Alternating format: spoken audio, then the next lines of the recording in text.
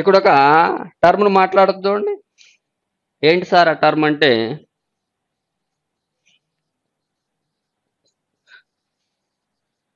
Specific heat capacity మాట్లాడతాం. Specific heat capacity. Specific heat capacity అంటే మ్యాథమెటికల్గా నిర్వచిస్తాను నేను, రైట్. మ్యాథమెటికల్గా నిర్వచించే ముందు ఒక ఎగ్జాంపుల్ తీసుకుందాం చూడండి. రెండు కాపర్ మెటీరియల్స్ తీసుకున్నా, సేమ్ మాస్ ఉన్నాయండి. 1 kg 1 kg same mass, both are at the same temperature. ఇనీషియల్గా ఇద్దరు కూడా సేమ్ టెంపరేచర్ వద్ద ఉన్నారు. ఇప్పుడు నేను ఏం చేసినంటే దీన్ని 25 నుంచి 26కి వేడి చేసిన, 26 డిగ్రీ సెల్సియస్కి. అంటే 25 నుంచి 26 అంటే 1 డిగ్రీ సెల్సియస్కి హీట్ చేసిన. ఇది 25 నుంచి 30 డిగ్రీ సెల్సియస్ వేడి చేసిన, రైట్. అంటే ఎంత డిఫరెన్స్? 5 degree Celsius difference. దేనికి ఎక్కువ హీట్ కావాల్సి వస్తుంది చెప్పండి, రైట్. అంటే ఆబ్జెక్ట్ ఏకే ఆబ్జెక్ట్ బీకే? మీ అందరికీ తెలుసు ఆబ్జెక్ట్ బికి. ఎందుకని? 25 నుంచి 30కి వేడి చేసిన కదా, సేమ్ మాస్ సేమ్ మెటీరియల్ కదా, నెంబర్ ఆఫ్ మాలిక్యూల్స్ సేమ్ రెండిట్లో. ఇద్దరు కూడా ఇనీషియల్గా 25 డిగ్రీ సెల్సియస్, కానీ దీన్ని 30 డిగ్రీ సెల్సియస్కి, దీన్ని ఓన్లీ 26 డిగ్రీ సెల్సియస్కి హీట్ చేసిన. అంటే టెంపరేచర్ డిఫరెన్స్ ఇంక్రీజ్ అయితే అమౌంట్ ఆఫ్ హీట్ కూడా ఏమవుతుంది? ఇంక్రీజ్ అవుతుంది కదా, రైట్. దాన్నే ఇక్కడ ఈక్వేషన్ ఫామ్లో రాసి చూడండి. Q is proportional to delta T. ఏదైనా ఒక వస్తువుకి ఇవ్వవలసిన ఉష్ణరాశి దాని ఉష్ణోగ్రత భేదానికి ఎలా ఉంది? అనులోమానుపాతంలో ఉంటుంది. The amount of heat required to heat an object is proportional to temperature difference, right. Temperature difference Q is proportional to delta T. Delta T is equal to T2 minus T1, right. ఇలా ఉంది. ఇంకొక case చూసుకోండి. ఇంకొక case ఏంటంటే ఇది 1 kg object, ఇదే 2 kg object. ఇది copper same మెటీరియల్సే, right. ఇది ఏ అనే ఆబ్జెక్ట్, ఇదే బి అనే ఆబ్జెక్ట్. ఇది, right. Both are the same materials but the different mass. ఇది 25 డిగ్రీ సెల్సియస్, ఇది 25 డిగ్రీ సెల్సియస్.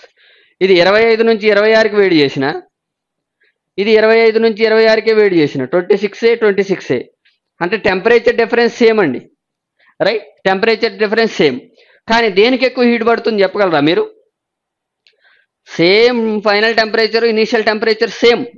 ఫస్ట్ ఇనీషియల్గా 25 ఉన్నాయి, ఫైనల్గా 26కి రీచ్ అయినాయి, రైట్. సేమ్ మెటీరియల్సే, కాపరే, అది కూడా కాపర్ మెటీరియలే. కానీ ఒకదాని యొక్క మాస్ ఎంత ఉంది? 2 kg ఉంది. 2 kg బాడీకి ఎక్కువ హీట్ పడుతుందా? 1 kg బాడీకి ఎక్కువ హీట్ పడుతుందా? 2 kg బాడీకి. ఎందుకని? 2 kg బాడీలో నెంబర్ ఆఫ్ మాలిక్యూల్స్ ఎక్కువ ఉంటాయి కదా, అందరూ తీసుకోవాలి కదా ఎనర్జీ, అందరూ కలెక్ట్ చేసుకోవాలంటే ఎక్కువ ఎనర్జీ కావాలి కదా, అవునా కదా. కాబట్టి the amount of heat is required to heat an object is proportional to, directly proportional to its mass. మాస్కి ప్రపోర్షనల్గా ఉంటుంది, టెంపరేచర్ డిఫరెన్స్కి ప్రపోర్షనల్గా ఉంటుంది. ఫైనల్గా ఎలా ఉంటుందంటే Q is proportional to M into delta T, right. M into delta T. ఒకసారి ఆ equation చూసుకోండి, right. నేను దీని యొక్క కంటిన్యూషన్ ఎలా ఉంటుందో చెప్తా. ఇప్పుడు దీని కంటిన్యూషన్ మాట్లాడదాం, రైట్. దీని కంటిన్యూషన్ ఏంది? Q is proportional to M into delta T. Q is equal to ఏంది?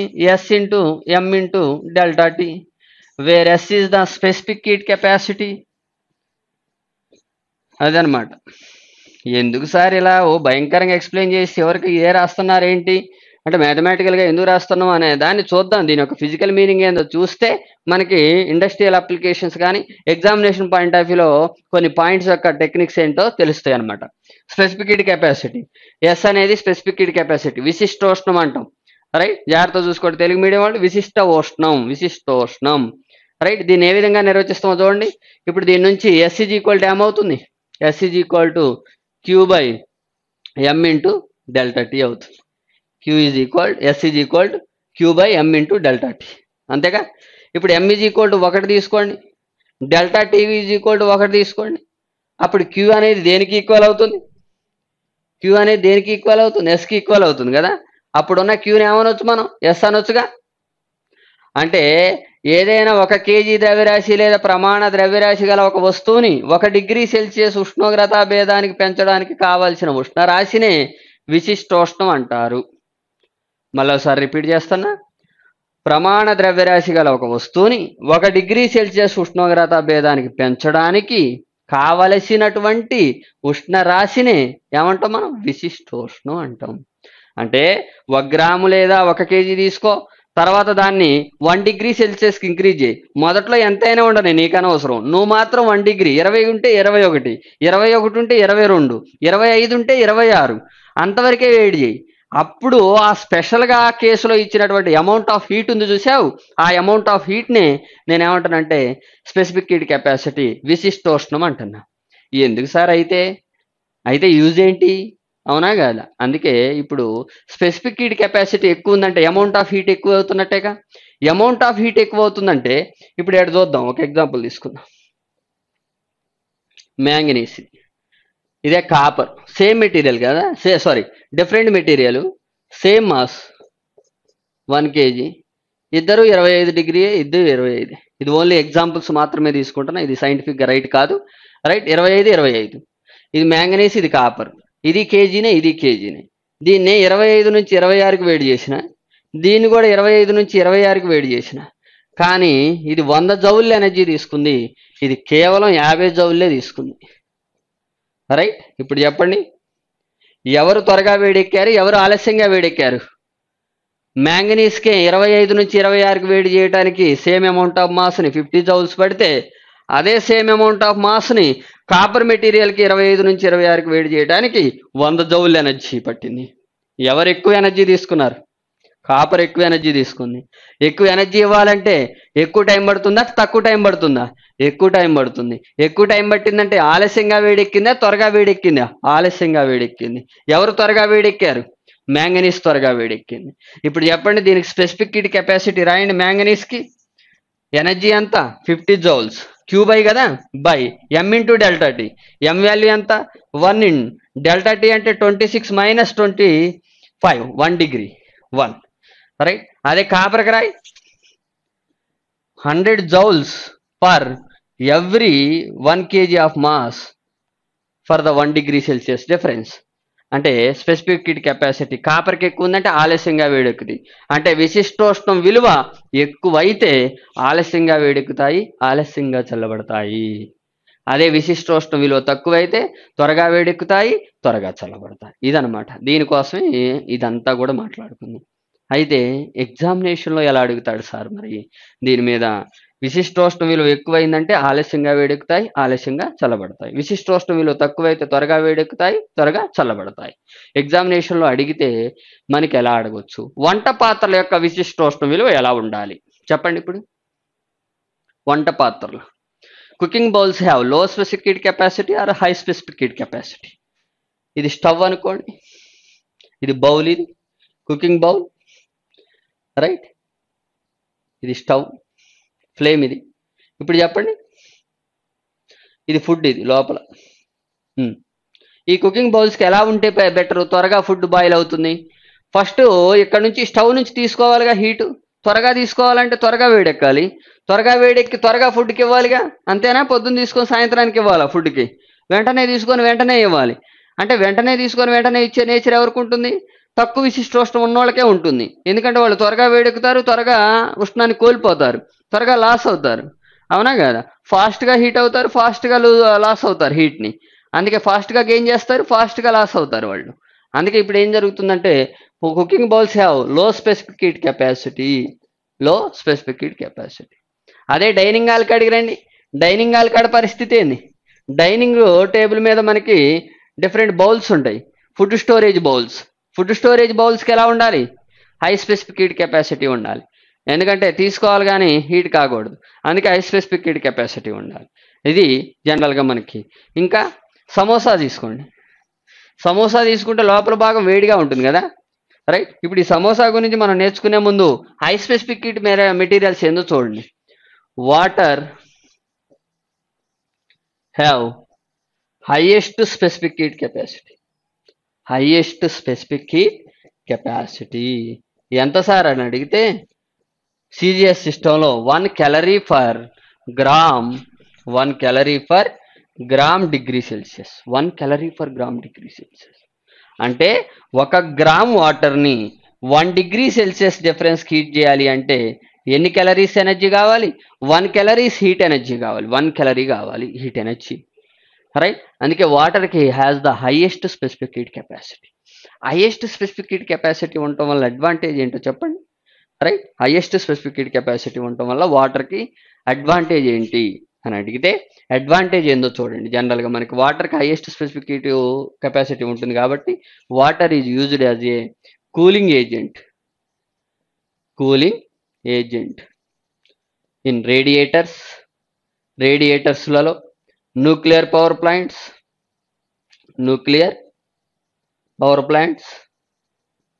రైట్.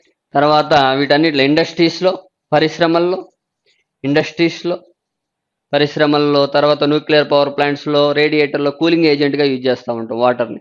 ఎందుకంటే because of high specific heat capacity of the water. Right. ఇంకా ఎక్కడ యూజ్ చేస్తాం చూడండి వాటర్ని. ఈ సమోసా అని చెప్పిన కదా ఇందాక మీకు. ఈ సమోసాలో మనకి ఏం జరుగుతుంది, వాటర్ కంటెంట్ ఎక్కువగా ఉంటుంది. ఆలుగడ్డ కర్రీ ఉంటుంది కదా, ఆలుగడ్డ తర్వాత ఆనియన్స్, వీటిలో వాటర్ కంటెంట్ ఎక్కువగా ఉంటుంది కాబట్టి మనకి పైన పట్టుకుంటే ఏమవుతుందంటే చల్లగా అనిపిస్తుంది కానీ లోపల మాత్రం వేడిగా అనిపిస్తుంది, ఎందుకంటే మనకి వాటర్ కంటెంట్ ఉండటం వల్ల. అదేవిధంగా వాటర్ మిలాన్ తీసారనుకోండి, రైట్. వాటర్ మిలాన్లో ఏముంటుందండి, వాటర్ ఏముంటుందిగా, వాటర్ ఉంటుంది కాబట్టి వాటర్ మిలాన్ అన్నారు. మిల్క్ ఉంటే మిల్క్ మిలాన్ అంటారు, అవునా కదా. రైట్. మరి ఇది రిఫ్రిజిరేటర్లో నుంచి తీసారనుకోండి, సమ్మర్లో మనకి రిఫ్రిజిరేటర్లో ఉంచి బయటికి తీస్తే ఆ బయటికి తీసిన తర్వాత లోపల మాత్రం చల్లగానే ఉంటుంది, అవునా కదా. లోపల భాగం చల్లగా ఉంటుంది ఎందుకంటే వాటర్ ఉంటుంది కాబట్టి, వాటర్ కంటెంట్ ఉంటుంది కాబట్టి. ఇది కూడా మనకి స్పెసిఫిక్ హీట్ కెపాసిటీ ఎక్కువగా. మరి ఎగ్జామినేషన్లో చూడండి, వాటర్ మనకి 3/4 ఎర్త్ సర్ఫేస్ ఏమి ఆక్యుపై చేసింది, earth surface 3/4 occupies the water content, అవునా కదా. అందుకే మనకి ఆ వచ్చేటటువంటి హీట్ అంతా కూడా ఎక్కడ స్టోర్ అయి ఉంటుంది, సన్ నుంచి వచ్చేటటువంటి హీట్ అంతా కూడా ఎక్కడ స్టోర్ అయి ఉంటుంది అంటే ఓషన్స్లో స్టోర్ అయి ఉంటుంది. అందుకే oceans are consider as a heat reservoirs అంటాం. రైట్. హీట్ రిజర్వాయర్లుగా, ఉష్ణ రిజర్వాయర్లుగా పరిగణించేది ఏంటేది అని అడిగితే ఎగ్జామినేషన్లో డిజర్ట్సా, ఎడారుల, ఫారెస్ట్ అడవుల, right, Samudrala, అన్నీనా, all of ఎబోనా, are none of దీజా. Which of the following feature is consider as a heat reservoirs. ఈ క్రింది వానిలో ఉష్ణ రిజర్వాయర్లుగా పరిగణించేది ఎవరంటే ఓషన్స్. ఎందుకంటే ఓషన్లో వాటర్ ఉంటుంది, వాటర్ స్టోర్ చేసుకునే కెపాసిటీ ఉంటుంది. ఎవరు స్టోర్ చేసుకునే కెపాసిటీ, హీట్ని స్టోర్ చేసుకునే కెపాసిటీ ఉంటుంది వాటర్కి. అందుకే హై స్పెసిఫిక్ హీట్ కెపాసిటీ అని చెప్పింది నేను. రైట్. ఇది జనరల్గా. అదే మనకి specific heat capacity of ice ఎంత ఉంటుందంటే 0.5 calorie per gram. అదే ఒకవేళ స్పెసిఫిక్ హీట్ కెపాసిటీ ఆఫ్ స్టీమ్కి అయితే 0.47 calorie per gram degree Celsius ఉంటుంది. రైట్. ఇది జనరల్గా వాటర్కి సంబంధించిన స్టోరీ. అదే శాండ్కి అయితే మనకి లో స్పెసిఫిక్ హీట్ కెపాసిటీ ఉంటుంది. ఇసుకకి తక్కువగా ఉంటుంది కాబట్టి డిజర్ట్స్ ఎడారులో ఏం జరుగుతుందో చూడండి. ఎడారులో ఇసుకే కదా ఉండేది. డే టైం ఏమవుతుంది, డే టైం సన్ రేస్ వస్తాయి, త్వరగా వేడెక్కిపోతుంది, అవునా కదా. Day time very high temperatures ఉంటాయి, రైట్. నైట్ టైం వచ్చేసి లో టెంపరేచర్స్ ఉంటాయి, వెరీ లో టెంపరేచర్స్, రైట్. ఎడారుల్లో పగటి సమయంలో అత్యధిక ఉష్ణోగ్రతలు, రాత్రిపూట సమయంలో అల్ప ఉష్ణోగ్రతలు లేదా అత్యల్ప ఉష్ణోగ్రతలు ఉండడానికి గల కారణం ఏంటి అంటే ఇసుక యొక్క విశిష్టోష్ణ విలువ తక్కువగా ఉండుటయే. ఇలా చెప్పాలి ఎగ్జామినేషన్లో. What could be the reason for the very high temperatures in the day time and the very low temperature at the night time at the desserts అంటే బికాజ్ ఆఫ్ లో specific heat capacity of sand అని చెప్పాల్సి ఉంటుంది. Right. తక్కువ ఉష్ణోగ్రతలు అంటే విశిష్టోష్ణం వల్ల. అంటే శాండ్కి తక్కువ ఉంది, వాటర్కి ఎక్కువగా ఉంది. ఈ ఇద్దరు కలిసిన ప్రాంతం ఏడుంది, ఎగ్జామినేషన్లో అడిగాడు అనుకోండి, ఇద్దరు కలిసిన ప్రాంతం ఏడా, కోస్టే కదా, Vizag Coast. Right. Vizag Coast తీసుకుందాం. బీచ్ ఇది, వైజాగ్ బీచ్, ఆర్కే బీచా, ఏదో ఒక బీచ్. రైట్. ఇది బీచ్ అనుకోండి. బీచ్లో ఏముంటుంది, శాండ్ ఉంటుంది. రైట్. ఇదంతా ఓషన్ మీద వాటర్. రైట్. ఇప్పుడు డే టైంలో చూడండి, డే టైంలో ఏం జరుగుతుంది, రైట్. డే టైంలో మనకి బీచ్లో శాండ్ ఉంటుంది కదా, శాండ్ త్వరగా వేడెక్కుతుంది కాబట్టి ఇదేంటిది, హాట్ ఎయిర్ ఇది. ఈ సముద్రాల మీద ఏముంటుంది, కూల్ ఎయిర్ ఉంటుంది. సముద్రాల మీదనే, సముద్రాల ఉపరితలం మీదనే కూల్ ఎయిర్ ఉంటుంది, బీచ్ ఉపరితలం మీదనే హాట్ ఎయిర్ ఉంటుంది. హాట్ ఎయిర్ ఏమవుతుంది, పైకి వెళ్తుంది, పైకి వెళ్ళి అటు సముద్రంకి వెళ్ళి ప్రయాణిస్తుంది. సముద్రంకి వెళ్ళి ప్రయాణించినప్పుడు సముద్రం దగ్గరలో ఏముంది అంటే ఈ ఏరియాలో ఏ ఏరియా ఉందండి, కూల్ ఎయిర్ ఉంది. అప్పుడు ఈ కూల్ ఎయిర్ ఏమవుతుందంటే ఇటు వచ్చేస్తుంది. ఇప్పుడు నా బాడీకి కూల్ ఎయిర్ తగులుతుంది చూడండి, కూల్ ఎయిర్ అంటే ఈ హాట్ ఎయిర్ ఏం చేసింది, పుష్ చేసింది. Hot air pushes the cool air towards the beach. అంటే కూల్ ఎయిర్ ఎక్కడి నుంచి వస్తుంది, సీ నుంచి ల్యాండ్కి వస్తుంది. ఎక్కడి నుంచి వస్తుందండి, సీ నుంచి ల్యాండ్కి వస్తుంది. కాబట్టి దీన్ని ఏమన్నాం అంటే సీ బ్రీజ్ అన్నాం. దీన్ని ఏమంటారు, సీ బ్రీజ్. సీ బ్రీజ్ అంటే సముద్రపు చల్లగాలులు అండి. సీ బ్రీజ్ అంటే ఏంది, సముద్రపు చల్లగాలులు. రైట్. ఇప్పుడు ఇక్కడున్న హాట్ ఎయిర్ ఇటు వెళ్ళి ఇక్కడున్న కూల్ ఎయిర్ని పుష్ చేసింది అంతే. రైట్. మరి నైట్ టైంలో ఏం జరుగుతుంది, రైట్. సీ బ్రీజ్ అంటే ఏందని అడుగుతాడు ఎగ్జామ్లో. సీ బ్రీజ్ ఎందుకు ఏర్పడుతుందో అని అడుగుతాడు. రైట్. విశిష్టోష్ణ విలువ నీటికి ఎక్కువగా ఉండటం వల్ల, ఇసుకకు తక్కువగా ఉండటం వల్ల అని చెప్పాలి. సీ బ్రీజ్ ఎప్పుడు ఏర్పడుతుంది అంటాడు, డే టైంలోనా నైట్ టైంలోనంటే డే టైంలో అని చెప్పాలి. సీ బ్రీజ్లో ఏం జరుగుతుందని అడుగుతాడు. ఏం జరుగుతుందంటే cool air from see to land, cool air flows from see to land అని చెప్పాలన్నమాట. రైట్. సముద్రం నుంచి నేల వైపుగా వస్తుందని చెప్పాలి. రైట్. ఇప్పుడు డే టైంలో ఏం జరుగుతుందో అండి, సారీ నైట్ టైంలో ఏం జరుగుతుంది, నైట్ టైంలో సన్ ఉండడు కదా, సన్ ఉండడు కాబట్టి ఏరియా అంతా కూల్గా ఉంటుంది. ఇది కూల్ ఎయిర్. రైట్. ఈ ఏరియా ఏంటి, హాట్ ఎయిర్. అంటే దీంతో పోల్చినప్పుడు ఇది హాట్ ఎయిర్. ఇప్పుడు ఈ హాట్ ఎయిర్ ఏమవుతుంది, ఇటు వెళ్తుంది, ఇక్కడ ఉన్న కూల్ ఎయిర్ని ఏం చేస్తుంది, ఇటు పుష్ చేస్తుంది. అంటే ల్యాండ్ నుంచి సీకి పుష్ చేస్తుంది. దీన్ని ఏమంటాం అంటే ల్యాండ్ బ్రీజ్ అంటారు. Land breeze. ల్యాండ్ బ్రీజ్ ఎప్పుడు ఏర్పడుతుంది, నైట్ ఏర్పడుతుంది, నైట్ టైం. ఇది ఎప్పుడంటే డే టైం. ఈ విధంగా మనకి డే టైంలో సీ బ్రీజ్, ల్యాండ్ బ్రీజ్లు ఏర్పడడం అనేది సముద్రాల తీర ప్రాంతాలలో దేనివల్ల జరుగుతుందంటే ఇసుకకు విశిష్టోష్ణ విలువ ఎక్కువగా ఉంటాం, అదేవిధంగా ఇసుకకి విశిష్టోష్ణ విలువ తక్కువగా ఉంటాం, నీటికి విశిష్టోష్ణ విలువ ఎక్కువగా ఉండటం వల్ల జరుగుతుంది. See breeze forms at the day time, land breeze forms at the night time. In the land breeze the cool air flow from land to sea. In the sea breeze the cool air flow from sea to land. Right. ఇది clear cut idea. The heat transmission method in both sea breeze and land breezes by the convection process ఉష్ణ సంవాహన పద్ధతి ద్వారా జరుగుతుంది. See బ్రీజ్లోనైనా land బ్రీజ్లోనైనా జరిగే ఉష్ణ ప్రసార పద్ధతి ఏది అని అడుగుతాడు ఎగ్జామ్లో. ఏది చెప్పండి, ఇక్కడున్న హాట్ ఎయిర్ పైకి వెళ్ళింది, అక్కడున్న కూల్ ఎయిర్ పుష్ చేసింది, అంతేనా లేదా? అంతేనా? లేకపోతే ఈ హాట్ ఎయిర్ వెళ్ళి తనకి ఇచ్చిందా, ఇవ్వాల హీట్ని, మీరే పోయి తెచ్చుకోండి అని బీచ్కి పుష్ చేసింది, బీచ్ వైపుగా. అంటే ఎవరికి వాళ్ళు వచ్చి తీసుకెళ్తున్నారుగా బీచ్కి వెళ్ళి. ఇది డే టైంలో అయితే. నైట్ టైంలో అయితే ఎవరికి వాళ్ళు వెళ్ళి సముద్రంకి వెళ్ళి తెచ్చుకుంటున్నారుగా. కాబట్టి దీన్ని ఏమంటాం మనం, కన్వెక్షన్ అంటాం, సంవాహనం అంటాం. అందుకే సీ బ్రీజ్, ల్యాండ్ బ్రీజ్లో జరిగే ఉష్ణ ప్రసార పద్ధతి అంటే ఏం చెప్తారు, మనకి సంవాహన పద్ధతి అని చెప్పాలన్నమాట. ఇది విశిష్టోష్ణ విలువ యొక్క సంబంధించినటువంటి స్టోరీ. ఎగ్జామినేషన్లో అడిగితే జాగ్రత్త చూడాలి. ప్రమాణాలు అడిగితే కూడా చెప్పాలి.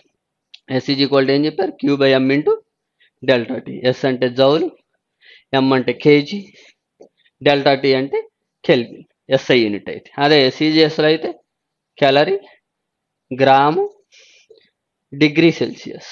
రైట్. ఇది సిజిఎస్ ప్రమాణాలు అడిగినా చూసుకోవాలి, దాని యొక్క ఫిజికల్ మీనింగ్ అడిగినా చెప్పాలి, దానికి సంబంధించి రియల్ లైఫ్లో అప్లికేషన్స్ అడిగినా మాట్లాడాలి. ఇప్పుడు మనకి వేడి కప్పు, వేడి స్టీల్ కప్ అనుకోండి, ఇది వేడి టీ ఉంది దీంట్లో, పెద్దగా చేస్తాను కనపడాలని. ఇది స్టీల్. ఇంకొక కప్పు ఉంది నా దగ్గర, ఇది పింగాణి, పోర్సిలిన్ అంటాం కానీ పోర్సిలిన్ కప్స్. రైట్. పింగాణి కప్ అంటాం మన లాంగ్వేజ్లో. రైట్. ఇది స్టీల్, ఇది పింగాణి అనుకోండి. దీంట్లో వేడి టీ ఉంది, దీంట్లో కూడా వేడి టీ ఉంది. రైట్. ఇప్పుడు చెప్పండి, ఏది మనం పట్టుకోగలం, ఇది పట్టుకోగలం, ఇది పట్టుకోలేం మనం. ఎందుకని, టీ నుంచి వెంటనే తీసుకుంది స్టీలు, తీసుకొని మళ్ళీ నువ్వు పట్టుకున్నావుగా నీకు ఇచ్చేసింది వెంటనే. లో స్పెసిఫిక్ హీట్ కెపాసిటీ దీనికి, లో స్పెసిఫిక్ హీట్ కెపాసిటీ. అదే దీనికైతే high specific heat capacity, high specific heat capacity. అందుకే ఇప్పుడు టీ నుంచి ఇది తీసుకోలేదు, ఇంకా ఇదే తీసుకోలేదు కాబట్టి నీకు ఇవ్వదుగా, ఇంకా నీకు కూడా ఇవ్వదు, అందుకే హీట్ లాస్ కాదు. అందుకే టీ అనేది వేడిగా ఎక్కువసేపు పింగాణి కప్పులో ఉంటుందా స్టీల్ కప్పులో ఉంటుందా అని అడుగుతాడు. ఏ కప్పులో ఎక్కువగా ఉంటుంది, పింగాణి కప్పులో ఎక్కువసేపు వేడిగా ఉంటుంది. ఎందుకు సార్ అని అడిగితే దాని యొక్క స్పెసిఫిక్ హీట్ కెపాసిటీ ఎక్కువగా ఉంటుంది. స్టీల్ కప్పులో త్వరగా చల్లారిపోతుంది, ఫస్ట్ బాగా వేడిగా అనిపిస్తుంది కానీ వెంటనే చల్లారిపోతుంది కొద్దిసేపటికి. రైట్, ఇది జరిగేది ఎగ్జామినేషన్లో అడుగుతాడు. అందుకే మనకి టీ స్టాల్ దగ్గర ఏం చేస్తాడు, పింగాణి కప్ కింద సాసర్ ఇస్తాడు. ఎప్పుడైనా స్టీల్ కప్ కింద సాసర్ ఇచ్చిండా?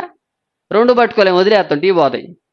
పింగాణి కప్ కింద సాసర్ ఎందుకు ఎత్తారంటే దాంట్లో వేడిగా ఉంటాయి ఎక్కువసేపు, నీకు టైం లేకపోతే దాంట్లో పోసుకొని ఉప్పు అని ఊదుకొని తాగి వెళ్ళిపోమని, అంత టైం లేకపోతే, అవునా కదా? అందుకే అలా చేస్తూ ఉంటాడు అనమాట. ఇది జనరల్గా మాట్లాడుకుంటే. ఓకే, ఇదంతా జాగ్రత్తగా అబ్జర్వ్ చేయాలి. మరి కొంచెం పాస్ట్ అయినా కానీ మనకి థియరిటికల్గా ఎలా ఉంటుంది, ఏం జరుగుతుంది, ఎగ్జామినేషన్లో ఎలా అడుగుతాడు అనే దాన్ని ప్యారలల్గా చూస్తున్నాం మనం. ఓకే, ఇది story of specific heat capacity. First story of temperature scales మాట్లాడను, story of heat transmission method మాట్లాడను, ఇప్పుడు story of heat specific heat capacity మాట్లాడను. ఇప్పుడు ఏం చేద్దాం సార్ అని అడిగితే,